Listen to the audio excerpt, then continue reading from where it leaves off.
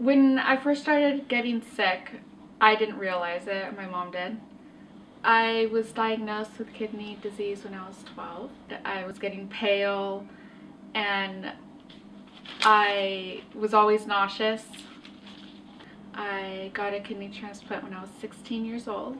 Once I got my kidney, I felt brand new and everything was going well until I reached 21. My kidney failed because of me not being able to pay for medication. Medi-Cal, Medicare said I was no longer disabled. Once my medication was gone, I started feeling sick, and that's when I realized that I'm probably rejecting my kidney.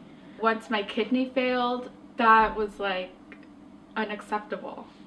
That shouldn't happen to anyone. When my medication bottle was almost empty, I would look through my closet, because I used to actually, when I would go out, I'd put my medication in my sweaters in a bag.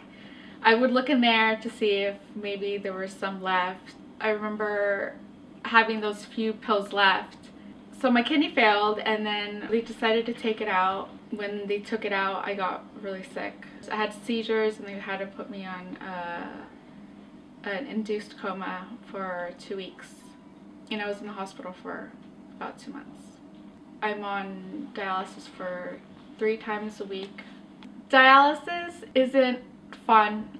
I feel tired and I just want to sleep. Sometimes I do feel nauseous, depending if they take out too much fluid.